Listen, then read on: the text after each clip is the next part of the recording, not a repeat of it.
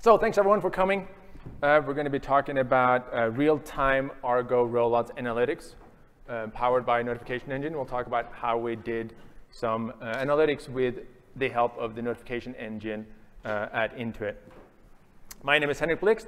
I'm a group product manager at Intuit working on our development platform and developer experience. And I'm also one of the Argo maintainers. Hi, I'm Vijay Agrawal, and I'm the senior engineering manager at Intuit, and I lead the CI/CD systems at Intuit. So just quickly, what we'll go through today, I'll give you a brief overview of the Intuit platform, what we've been up to the last few years, why we're doing what we're doing. We'll go a little bit into some of the operational challenges that we've seen in our platform, which led up to what we're going to talk about today. And then Vijay will walk us through what we did and how we did it, and then we'll wrap up with a little bit view into the future, some ideas we have on how we can take this to the next level. So quickly, Intuit, we've been working on our development platform for the last few years, and we've transitioned to this modern platform, cloud-native based. I think you've all seen the CNCF cloud-native landscape, with a ton of different things on it. We use a good chunk of that in our platform. And with the help of this, we've been able to abstract some of the complexities, automate a lot of things, and increased our development velocity about 9 times over the last few years, which is a pretty amazing achievement. And we run pretty much everything we talk about here today at scale at Intuit. Our environment, I think, is up to like 320 clusters now. So pretty much everything runs on Kubernetes in the public cloud. And more relevant to the talk today, we have about 16,000 namespaces spread out over those 300 clusters, roughly 25,000 applications running in Argo CD, and about 13,000 or so rollout objects in there. All of this would not be possible without open source. You've probably heard about Argo since you're here today. That's one of the open source projects that we're heavily invested in. But there are a number of other ones that we maintain, some that we created, some that we contribute to. But whatever we do, we try and do open source upstream first to make sure we don't have a downstream fork, and we give back to the community whatever we do. And thanks to that, we've also been acknowledged as the end user recipient twice by CNCF, lastly in 2022. We're also one of the end users, so we're also very engaged in the end user community. We don't sell any cloud native services, so what we're doing today is not a sales pitch. This is how we use it, why we're using it, and where we want to go with it. So why are we here today? So we've used progressive delivery and Argo rollouts for years now. It was unveiled in San Diego many years ago. I guess it was 2019, right? KubeCon in San Diego. And we've been using it in production pretty much ever since. And it's one of the default options in our development platform. If you create a service, if you vend a new service at Intuit, you're going to be set up for Argo rollouts, which is awesome, helps us a lot. But as we're getting more and more usage of this platform, as a product manager, I want to understand, how are these platforms being used? How are my users really using these platforms? Sure, we have some operational data. We can see, how many clusters we have, how many rollouts objects and all that. But how are my users really using the platform, right? And that will help me as a product manager to see both how we can improve the usage of these features within Intuit to make our developers more productive, but also, are there any gaps that we can work with the community on to improve the Argo ecosystem upstream?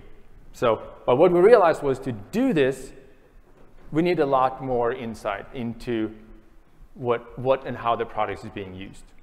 So some of the questions we're trying to answer, like what features are actually being used? Yes, we know you use Argo rollouts, but what are you really using in Argo rollouts?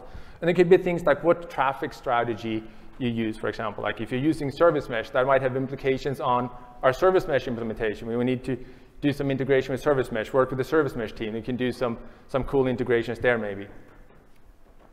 We vend a bunch of templates automatically when you get your service initially created. But how many users have really changed that basic template? How many people have tweaked them?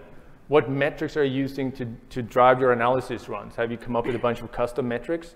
If so, are those metrics we should maybe incorporate into the platform, or are they using something that they maybe shouldn't be using, right? And also some more on the troubleshooting and RCA side, like what's causing rollouts to not go well? Are there performance issues? Are analysis runs taking longer than they should because of maybe there's something we need to look at Prometheus, there's something else that's going on, right? So we need deeper insights. We need a lot more insight and more data on how this is being used. So Henrik's asked like a lot of questions that we are asking. And we tried to sort of build a generic framework that can answer those questions when we need that data.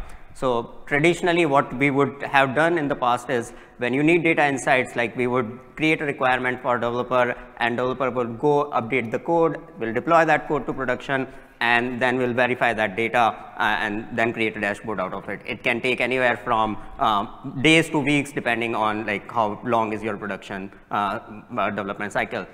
What we set out to do is how we can improve this, and what we did at least for rollout insights is we removed all these middle steps. So when you need data insights, we created a generic framework that you can directly go and create the appropriate query to create a dashboard where you can visualize. You have a generic all data available at your fingertips.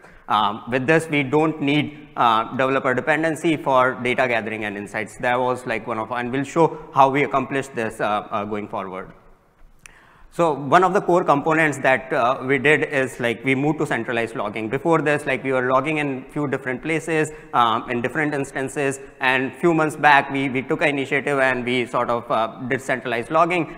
We have, like as Henrik mentioned, like 320 clusters, and there is a rollout controller which is running in each of those controllers, watching all the rollout objects that are configured within the cluster. And all these like 300 controllers are sending all that data to a centralized server, and we'll see how we are doing that in future slides, but that's the core of centralized logging. And what that has enabled us to do is it has enabled us to sort of better manage our logging, and it has provided standardization for that logging.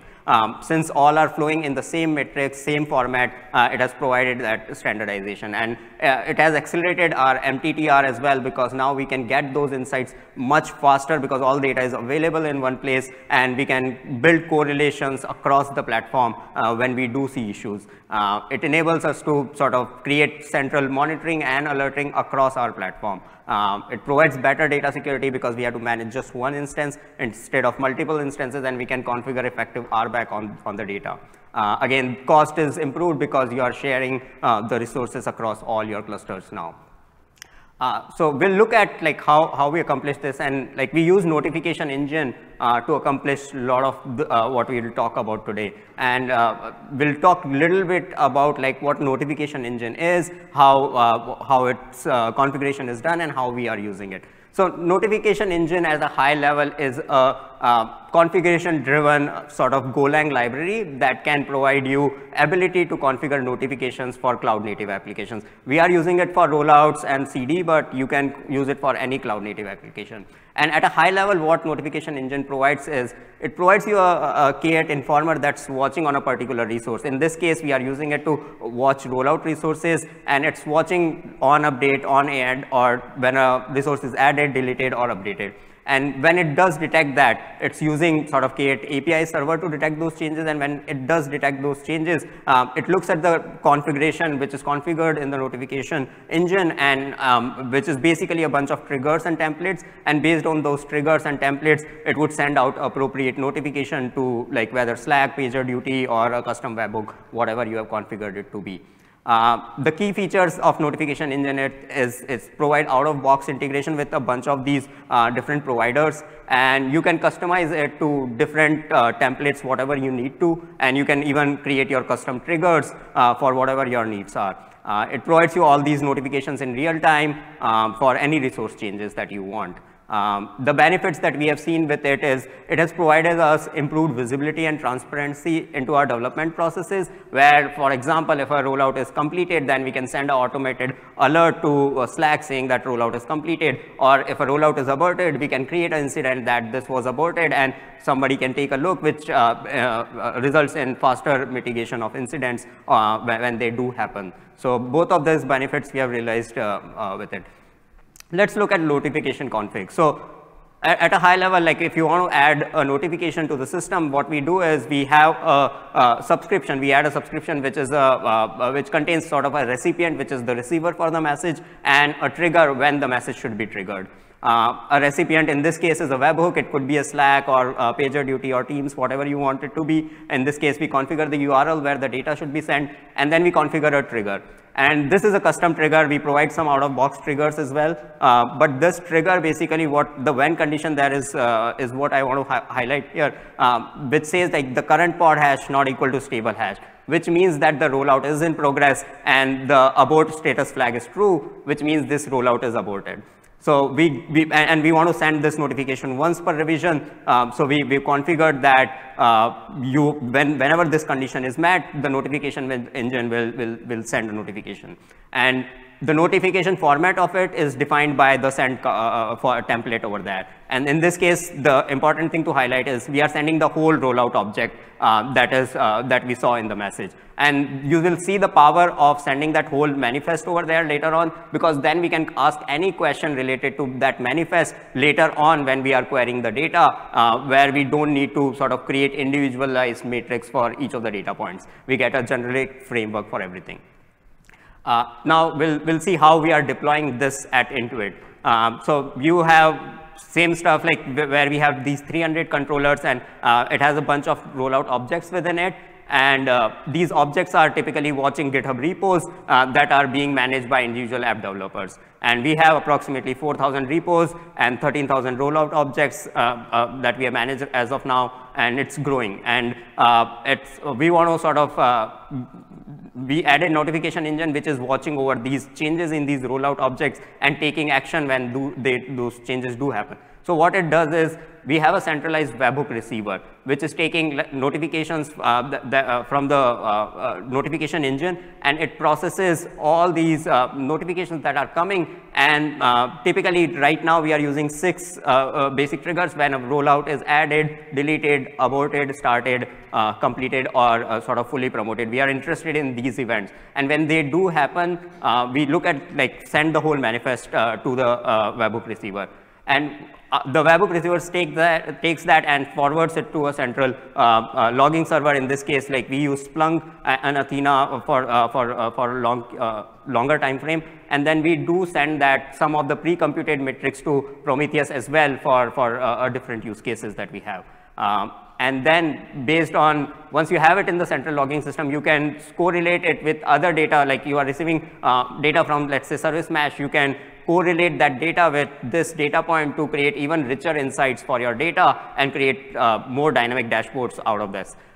So this is at a high level what we do, and we are doing some future enhancements to this system where we are adding message queue support, because sometimes we do see that notifications are missed in some of the scenarios, because if the webhook receiver was unavailable for whatever reason, then you do miss some notifications. So we are adding message queue support to it. And secondly, we are adding support for runtime values, where we just don't want to know that what strategy you are using, but when the rollout does get aborted, we want to see the actual values on the analysis template that when it did get aborted, so that we can tweak our defaults better and learn from it. So we'll look at some of like interesting data that we gathered, and what is how you can create that data points from that.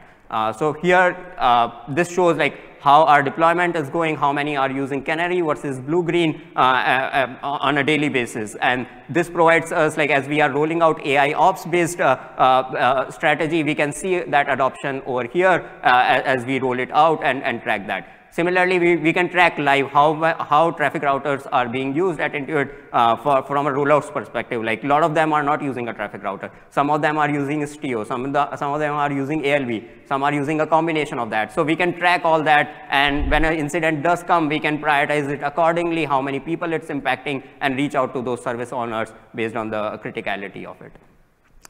This sort of provides us a view of how many rollouts are being completed on a daily basis. So you can see Saturday, Sunday, people don't do deployment, it's expected. But if we do see that drop on weekdays, then we can take action. Again, like you can see how many are aborted, very few as expected, some are sort of promoted full, and we can sort of understand that why people are promoting full and sort of take action to sort of improve rollouts. This sort of graph provides a view into how much is the pause time when people are sort of doing rollouts.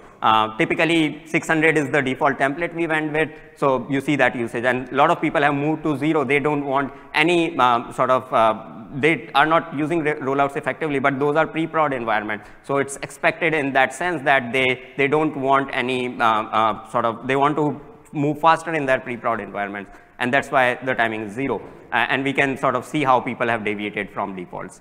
Similarly, like same for number of steps, like 4 is the default we ship with, and then like how people have changed that over time, and like people are using 14 steps. We want to know what those 14 steps are, what are the use cases in which they are using 14, so we can tweak our defaults based on the different use cases we have, rather than shipping one static default template to people. And we can see here like which services using it, what are the steps they are using it for, and then later we can reach out to those people either to understand their use case, or if we see it at a broader scale, then we can make adjustments to our templates.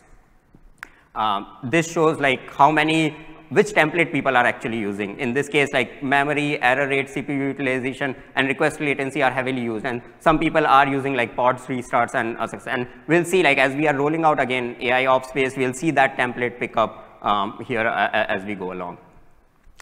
Again, abort is a critical functionality of rollout. So we do want to understand like when a rollout is aborted, what is happening behind the scenes, why a rollout is being aborted. So we do see, we can see that if it's aborted due to CPU utilization or memory utilization, or if it's like the success rate is falling, then it's aborted. And like we have a category missing data, which is like we are not able to receive that data from Prometheus. So if it's aborted due to that, then like we get to know. And here, if we see that matrix sort of trending in the wrong direction, then we know that our defaults are not correct and we need to adjust them. And we can go further deeper and see that when a rollout is aborted, then what is the matrix that it got aborted is, what was the values that were configured, and when the rollout was aborted. So we have the timestamps and everything, so we can track it actively. And thanks, Vijay. So most of what Vijay talked about is already in production, right? So we're seeing some of the benefits of this already. Some of it is fairly new, so we're still, have some hopes and ideas of where we're going to see some benefits from this as we learn more. But one of the key benefits is that it's improving our best practices. Having all this insight lets us understand our users better. And understanding users better means that we can help them more and better. We can figure out what are the best ways to deploy Argo rollouts and use Argo rollouts. So we can improve our templates, make sure that whatever configuration they do is suiting their needs. So we'll have fewer misconfiguration and less issues from those users using our templates and platform. Especially for me as a product manager, this is awesome as well, because it helps me understand how the users are really using the product. And I'm using the word product like Pratik did this morning, even though I know it's an open source project, but calling it a product, which helps me understand the users, right? Yes, I talk to a lot of internal users, I talk to people in the community, but having this data gives me another level of understanding that I can't really gather in a like one-to-one conversations or surveys and whatnot, right? It also helps the platform team. Like Vijay and the team, when they run this for all our users, they get a lot of data that helps them do root cause analysis faster and easier. Instead of reaching out to the user and asking them, going back and forth, they have all this data at their fingertips. And in addition, we can use this to do some proactive actions. When we get these notifications, we can see that someone configured something that that's maybe not according to best practices. We can reach out to them proactively, and hopefully in the future even do like automatic proactive actions and helping them out, and making sure we steer them in the right direction, making sure that what they have is something that's going to work for their service. And last but not least, reducing the end user involvement. And I mean that in a good way. We do want end user involvement, but end users don't necessarily want to spend time with the platform team debugging issues, right? I'm sure that all of you that have had some platform issues, you talk to a platform team, you get frustrated with how long it is and all the questions they ask. By using this, we can do a lot more of that without going back and forth with the user. We have all the data, we can just get on it, do it faster, do it more efficiently. Some of the things we were looking at to enhance this and make it even better is getting even further into the data. Vijay already talked about getting some of the runtime data, making sure we can do some more correlation with the manifest and what's actually in the running system. And that will help us get an even better understanding of why things happened, when they happened, and how they happened. Of course, like everyone else, we're looking at AI and seeing how we can use AI here to help us do some log analysis, do some correlations, and help automate some of that predictions and root cause analysis that we're spending way too much time on today. Message queue support, what I talked about, we don't have any automation or alerting based on this yet, but you can see that maybe it's something we can do in the future. But even so, even with the data gathering, we want to make sure that we have consistent data and we have correct data. Looking at the success we've seen with this for Argo rollouts, since notification engine is here for Argo CD as well, like why not see how we can use this in Argo CD? We've learned a lot about Argo rollouts over the last few months as we've been doing this. So we want to see how we can take this to Argo CD as well. There are ways you can use other things like Google Analytics to get some of this user data in CD as well, but you're not going to get to the level of depth or the level of data that you get by using this natively with the notification engine. So using this for Argo CD to look at how people are using rollbacks and what features using the product is going to help us get the same level of depth and understanding of Argo CD as we've been getting from Argo rollouts. There's only so much you can cover in 25 minutes. I hope this at least was a good teaser into what we've done. Vijay and I are going to be here all week. Feel free to reach out to us in the booth, in the bar, wherever you see us, and we're happy to spend hours talking about this. Thanks everyone for coming.